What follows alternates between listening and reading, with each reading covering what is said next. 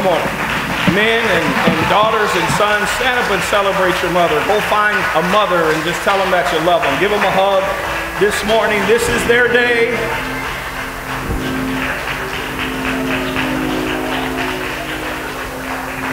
Let's go find a mother and just show them some love this morning.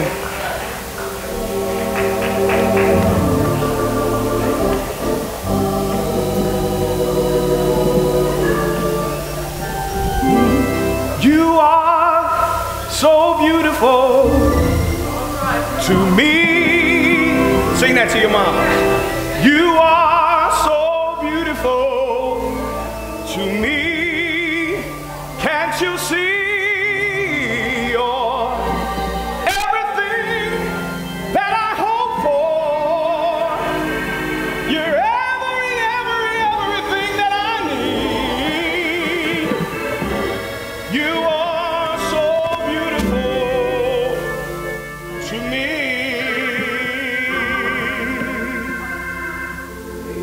Celebrate our mothers on this morning. We thank God for each and every mother that's here. We're going to talk about this topic. Thank God for the mother with the oil. Thank God for the mother with the oil. 1 Kings, the 17th chapter. It's already up there, verses 8 through 15, and it reads, And the Lord came unto him, saying, Arise, get thee into Zarephath, which belongs to Zidon, and dwell there. Behold, I have commanded a widow woman there to sustain thee. Verse number 10, So he arose and went to Zarephath. And when he came to the gate of the city, behold, the widow woman was there gathering sticks. And he called to her and said, Fetch me, I pray thee, a little water in a vessel, that I may drink. Verse number 11. And as she was going to fetch it, he called to her and said, Bring me, I pray thee, a morsel of bread in thine hand. Verse number 12. And she said, As the Lord thy God liveth, I have not a cake, but a handful of meal in a barrel, and a little oil in a cruse. And behold, I am gathering sticks, that I may go in and dress it for me and my son, that we may eat it and die. Verse number 13. And Elijah said unto her, Fear not, go and do as thou hast said, but make me thereof a little cake first, and bring it unto me, and after make for thee and for thy son. For thus saith the Lord God of Israel, the barrel of meal shall not waste, neither shall the cruse of oil fail unto the day that the Lord sendeth rain upon the earth. Verse number 15 will conclude our reading from that text. Verse number 15. If it's not up there, I probably didn't put it up there, did I? Okay. That's why I opened my Bible. So she went away and did according to the word of Elijah. And she and he and her household ate for many days. All right, let's go to 2 Kings. Is that up there? 2 Kings, the 4th chapter, verses 1 through 7. Now there cried a certain woman of the wives of the sons of the prophets unto Elisha, saying, Thy servant, my husband, is dead, and thou knowest that thy servant did fear the Lord, and the creditor came to take unto him my 2 sons to be bondmen. I want you to see before you go on, we dealt in the first chapter with Elijah, right? Now we're dealing with Elisha. Don't get them confused. But even though we're dealing with 2 different individuals, 2 different people, we are still dealing with the same message. And I'm going to show you. Elisha and Elijah dealt with the same message with a widow woman with oil. Someone say, thank God, for the mother with the oil. Go on to verse number 2, please. And Elisha said unto her, What shall I do for thee? Tell me, what hast thou in the house? And she said, Thine handmaid has not anything in the house save a pot of oil. Someone say oil. Verse number 3. Then he said, go borrow thee vessels abroad, and all thy neighbors, even empty vessels. Borrow not a few. Verse number 4. And when thou art come in the house, or when thou art come in, is that me? All right, we're going to. Okay. And when thou hast come in, thou shalt shut the door upon thee and upon thy sons, and shalt pour out into all the vessels, and thou shalt set aside that which is full. Let's go to verse number 5 and finish out with 6 and 7. So she went from him and shut the door upon her and upon her sons, who brought the vessels to her, and she poured out. Someone say pour out. Verse number 6, please. And it came to pass, when the vessels were full, that she said unto her son, bring me yet a vessel. And he said unto her, there is not another vessel more. And the oil stayed. Verse number 7. Then she came and told the man of God, and he said, go, sell what? The oil, and pay thy debt, and live thou and thy children of the rest. Father, we thank you for this word we're about to receive. We thank you for this Mother's Day message in Jesus' name. Amen. I want to give honor to my mom. I didn't do that. Let's celebrate my mommy. Everybody give my mommy a hand. And of course, my wife, my kid's mother, is at basketball. You know. So Brandon decided to go with her on today since it was Mother's Day. But we thank God for all the mothers. I want to say thank God for the mother with the oil. Thank God for the mothers with the oil. When I looked up the word mother in the dictionary, it said this. It is a woman in relationship with her child or children. It is a woman in relationship with her child or children. Then it goes on to say this. It is from the Latin word mater familis, which mater meaning mother, and families mean family. So she is the mother of the family.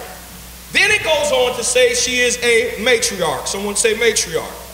Matriarch is defined as a woman who is the head of the family. That makes no sense, does it? It makes no sense, evangelist, that a woman would be the head of the family when the divine order of the Bible says that there is God, there is man, and then there's woman. Uh-oh. So how can the mother be the leader of the family? How many of you men in here are married? Just raise your hand if you're married. How many of you can really do something without first checking with your wife? I look and I see every hand, and I'm telling you, it ain't true. It is not true. Yeah, Bishop says he can. I know that marriage. I know better than that. We used to make fun of my grandfather when I was a kid. We would say, Pawpaw, do you want a sandwich? No, I don't want no sandwich. My mom, do you want a sandwich? Yeah, I want a sandwich. And my grandfather would say, yeah, I think I'll have a sandwich too. So whatever my grandmother did, my grandfather thought it was okay. So even though men are the spiritual leaders of the house, which you should be, the real leaders and the fundamental foundation of the family, without a shadow of a doubt, is the mother. Oh, they got quiet. Ladies, celebrate that. You're the foundation of the family. Now watch this. The Bible did not say, or the dictionary did not say, it was a woman who gave birth to a child. But it said it was a woman who was in relationship with a child, or her children. Just because you birth somebody does not make you a mother. Because there's many mothers out here that didn't give birth to the children that they are raising, and there are more mothers than most mothers that we know. Because the mother is the matriarch of the family. The father is what's out front. He is seen. He is the masculinity of the family. It's supposed to be, I hope you are. He's the masculinity of the family. He's the one that has the broad shoulders and the big chest. He's strong, and he's the protector of the family. But the matriarch of the family is a praying mother. Someone say a praying mother. Is there anybody in here that's ever had a praying mother that prayed for you? So the matriarch of the family is a mother that is prayerful, seeking God's face for the children. I can remember my father when he was out in the, I don't remember when he was out in the streets, but he said when he was out in the streets, he could come home at 2, 3, and 4 o'clock in the morning, and he could hear my grandmother saying, please save my son Melvin before he gets into any more trouble. Why? Because a mother knows their children. A mother knows what their children are about. They can tell you if you're going through something. I hate it when I go into my mom's house. What's wrong with you? Nothing's wrong with you. Don't lie to me. I'm your mother, and I know. That is the matriarch of a family. Now, my father don't always do that. He can think everything's cool, and we have a real good relationship. But my mother knows when something is wrong, and when I need something, I don't go to my father. I go to my mother. If I go to my father, what do you think he says, Jamar? Oh, let me ask your mother. Because the mother is the glue and the foundation that holds the family together. Not the men, we are the spiritual leaders. We are the protectors and the providers. But when it comes to the matriarch of the family, that person that makes the family a functioning unit, it is the mother. Just celebrate your mothers. Whether they're here or not, just celebrate the legacy that they've left for you. And so, a mother has an intuition. They are able to pick up on things that the men are not able to. You're not going to shout on this message. This is not a shouting time. I'm not going to inspire you this morning. I'm going to celebrate our mothers. Is that all right? All right, amen. A mother is the matriarch of the family. They have a certain understanding of their children. I can remember a mother will do anything they can for their children. Now me, I love my boys to death, to life. I love them. I would do anything for them. But being the father, what I understand is that my job is to teach them how to be men. So I try to make them fend for themselves sometimes. Not my wife. Boys, take out the trash. I'm in the middle of a game. I will take that game and throw it out the window. Well, Tara, I'll get it. No, I told them to get it. Then that argument starts and I lose. But anyhow, the mother will do anything for their children. I can remember when I was a young trooper, I was 21 years old, I had moved to Wilmington. I had gotten sick.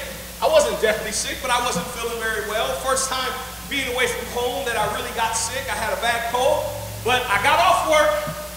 I talked to my mother earlier that morning, and she did not tell me this. I went ahead and went to church, the church I went to up there in Wilmington. I went to church. This was before cell phones, Tim, so when I came back from church, there was a note on my door from my mother, who drove from Chillicothe to Wilmington, which is over an hour, just to see about her baby boy. And the note said, this is your mother. I was here to check on you. I love you. So I called my mother. I said, Mom, I didn't know you were coming. I'm 21. I got my own crib. You can't just pop up like that anymore. But she came, and she said, well, I just came to check on you. I said, I'm all right. I went to church. Almost 2 hours later, I hear a knock at my door. She done drove all the way back to Chillicothe, came all the way back to Wilmington to fix me some soup and sit there while I went to sleep to make sure her 21-year-old baby was doing okay. That's what a mother will do. A mother will go the extra mile for you. Just touch somebody and say, I thank God for the mothers with the oil. I can remember another story. I don't know if my mom remembers this, but my first resisting, my first fight as a police officer, it happened about 1:14 in the morning. I remember it very clearly, Tim. I was arresting an older guy for drinking and driving. He had a son who was a Marine, just got out of the Marine Corps boot camp. Pretty stout young man. But I had just got out of the patrol academy, Brady. You know how stout we were then. I was young, I was in shape, I was energized. I wasn't looking for a fight, but I wasn't going to run from one then. I was a stud, I was ready to handle that. So I ended up getting in a fight with the guy after I arrested his dad. You know, I won. He went to jail. I put the handcuffs on him. 1:14. When I got home, my phone rang. I don't know if my mother remembers this. And she said, what's wrong? I said, nothing's wrong. Something's wrong. I said, Mom, what are you talking about? I woke up at 1:14. I looked at the clock, and something in my spirit said, get on your knees and pray for your son. I thank God for a mother with the oil to see God's face. Now, how does that happen? Because a mother who loves her children knows when something's wrong. She was almost 2 hours away. I didn't tell her anything happened, but she woke up because the Spirit of the Lord woke her up and said, pray, something's not right. Celebrate your mothers on this morning. So the mother is the matriarch of the family. Now that's the formal definition of a mother. The informal definition of a mother. You're like this. She's a counselor. She's a provider. She's a protector. She's your lawyer when you get in trouble. Any of you ever been in trouble? Don't raise your hand. Your mom will be there. She's your personal banker when you need a loan. I know if it wasn't for my parents, I would have lost a lot of things. But because my mother said, I'm not going to let you do it, she was my personal banker. I know my father went out and worked, but no. My mother's the one that said, yes, you can give it to him. Not him. She said you can give it to him. She's not only my personal banker, she's your very best friend. She will go the extra mile for you. She will lay down her life for you. She wants her children to outlive her. A mother is the matriarch of who we are. If it was not for our mothers loving us and nurturing us, we would not be here today. Whether your mother has went on or whether your mother is still here, you need to thank God that your mother loved you enough. When society turned their back on you, the police said you were a lost cause, the government said there's no use for you, your mama was still in your corner praying for you, loving you in spite of you being a knucklehead. That's what your mama does. That's what your mother does. Your mother will never let you fail. Your mother will never let you fail. I remember when I was a young boy, I got in a fight. Dude punched me in my eye, Jamar. I said, young boy. You wouldn't get that off when I was an older boy. I seen it. Although Mark and Carl used to fight every weekend. You remember that? Me and Jamar be sitting up there at the bar. Yeah, we weren't always safe. Mark and Carl start fighting. Jamar look at me and be like, man, get your brother, I'll get mine. And we go breaking up. Me and Jamar were best friends in high school. And here's Carl and Jamar fighting. Until one day, Mama Betty come out. Carl and Mark were toe to toe. She slapped Mark on the shoulder. Mark turned around, boom, right in his eye. You better leave my son alone. Mark looked, I looked, Jamar looked. Carl was like, Mom, what are you doing? Because a mother, there's no way she could whoop Mark. She's gonna try. Because that was her son. Thank God for being saved. Miss Betty saved now. Mark saved now. She gonna get me for that one. But that was her child. Because a mother does that. The mother's gonna protect you at every cost that she can. So we thank God for the mothers. I thank God for my mother for how she prayed for me. I thank God for my mother, Sister Evangelist Moody, because when I wasn't always doing what I should do, my mother was always in my corner. Some folk may have talked about me. Some folk may have talked about what I did. But my mother was always in my corner. No matter what I did, my mama always, Jamar, your mom's always got your back. When you were out there doing no good, your mama still loved you, still cared for you. Thank God for a praying mother.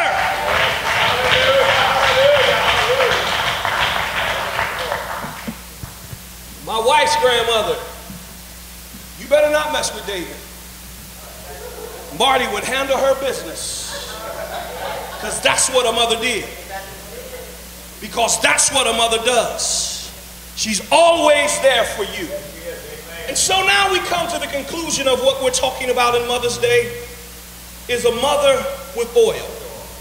We find that the story in 1 Kings, Elijah had a prophecy from God to go into the city of Zarephath and find a widow woman who was suffering. I asked the question this: why was it that particular widow woman that the Spirit of God sent Elijah to? Because this was a time when famine was running rapid in the land. And when famine, Travis, was running in the land, she was not the only widow. There were widows everywhere who had children. Why did the Spirit of God tell Elijah to go to that particular woman instead of the other woman or the other women who were widows and who had children? The reason why is because she had something in her house that other women did not have. And what that was, Miss Betty, was oil. Even in 2 Kings, when Elisha had the prophecy to go, and he asked the young lady, what can I do for you? She said, the debtors have come to collect. My husband, who is now dead, could not pay the debt that we owe. So what they're going to do is, if I can't come up with the money, they're going to take my sons and make them slaves because we can't pay. Elijah said, what do you have in the house?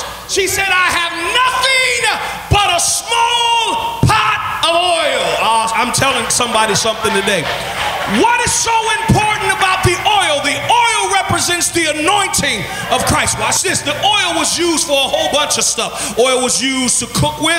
Oil was used to bake with. Oil was used to light. Oil was used as an ointment. Oil was used to fix things. Oil was used to celebrate. Oil was used to preserve meat. There was not many things that oil didn't have the cause for. That's why it is so important that when you become to know God, you understand what the anointed power of God can do.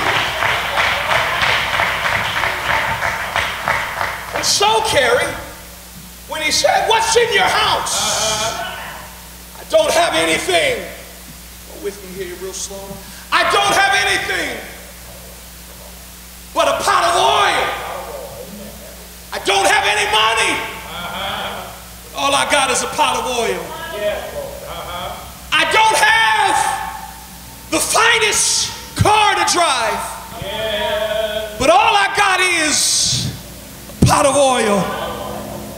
My kids may be doing everything they're big enough to do, and I don't have the answer, Sister Garnes, but I do have a pot of oil.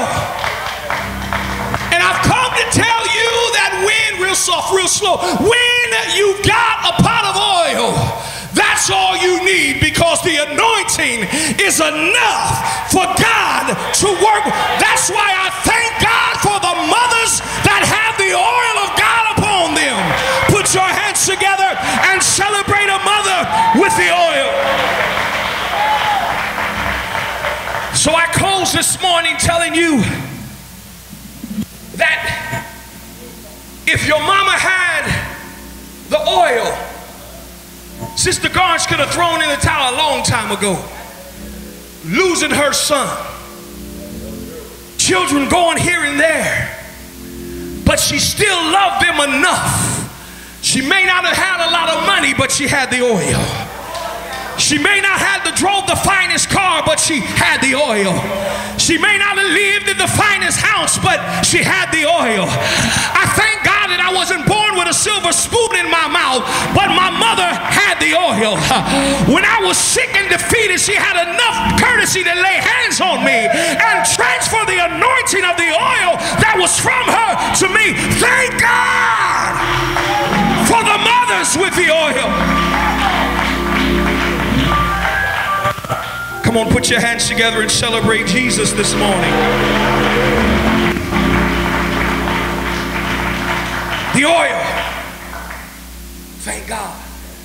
And again, the definition of a mother does not say the one who birthed you. It's the one who is in relationship with you.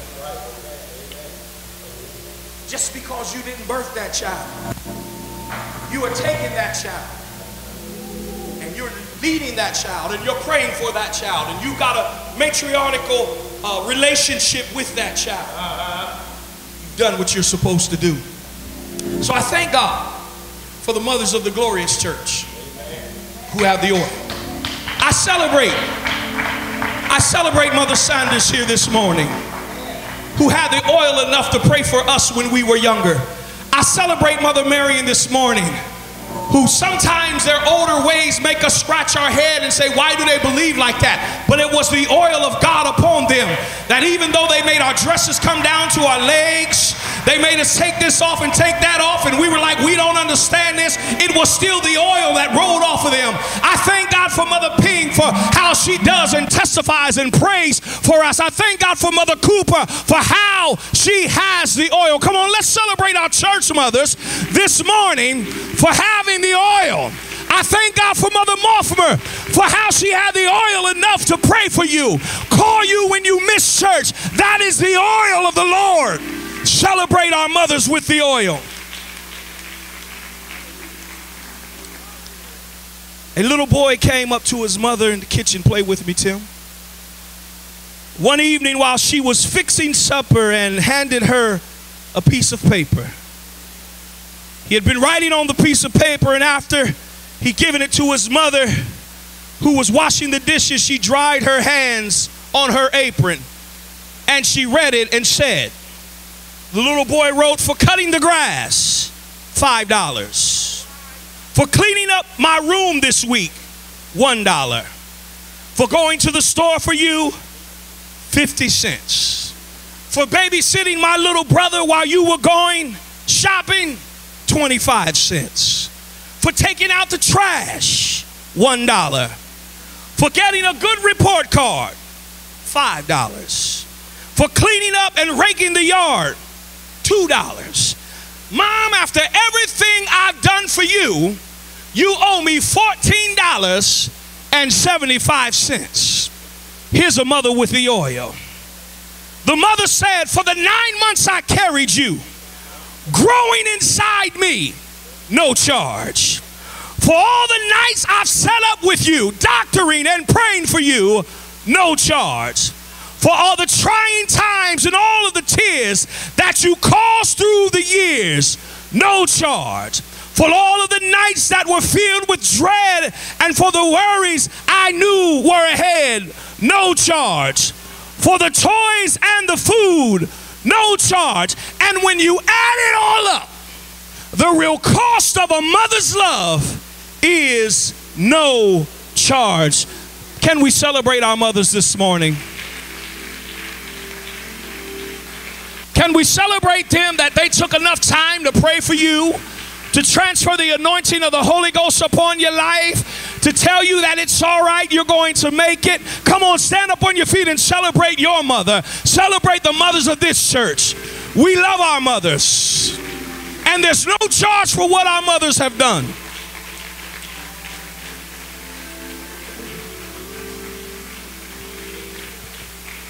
No charge.